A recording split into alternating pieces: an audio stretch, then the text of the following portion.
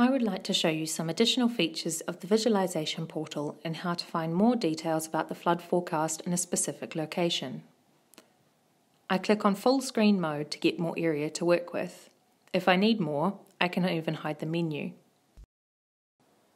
For this forecast, issued the 30th of September, the forecast indicates that stream flow will exceed the Level 2 severity level threshold in Nigeria, so we can click on this area to see more details. I zoom into Nigeria by clicking or scrolling with the mouse. If I click on that catchment area, it gives a hydrograph for the catchment named sub-ID 211733. This graph shows stream flow simulated by the selected model for 10 days ahead, starting today, and 10 days in the past. The stream flow is always provided for the outlet of the catchment.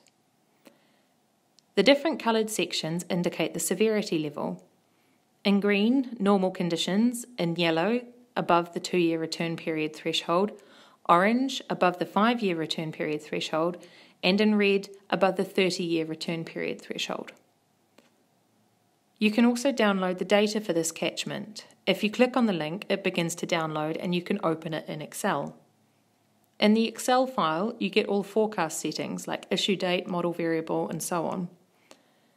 In the Data tab, you get the dates of the simulation with historic information up until the issue date and the forecasted streamflow values with a corresponding severity level.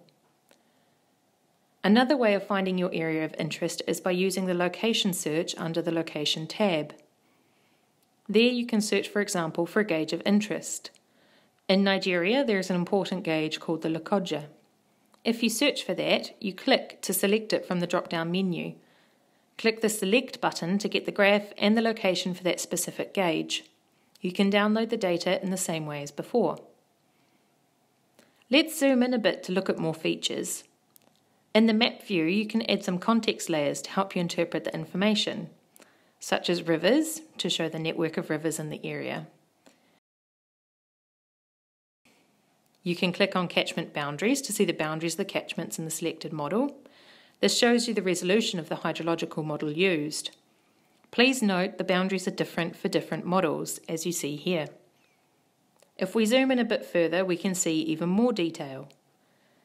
Clicking on historic water occurrence shows the area that has been covered by water historically. It is the percent of time a given location has been underwater between 1984 and 2018.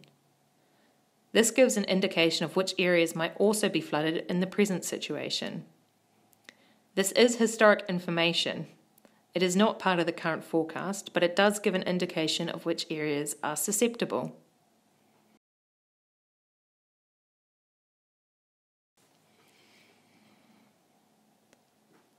You can also get more information by changing the background map.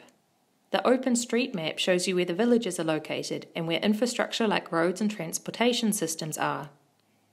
This can be important to understand the potential impacts of the forecasted streamflow. Another layer that can help you assess the potential impacts is population density.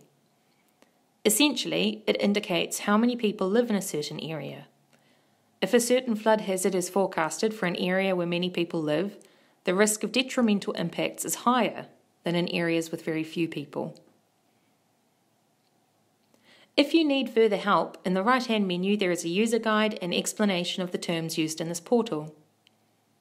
There is also a summary of the forecast accuracy and a link to the hydrology TEP system where you can find forecasts for previous issue dates.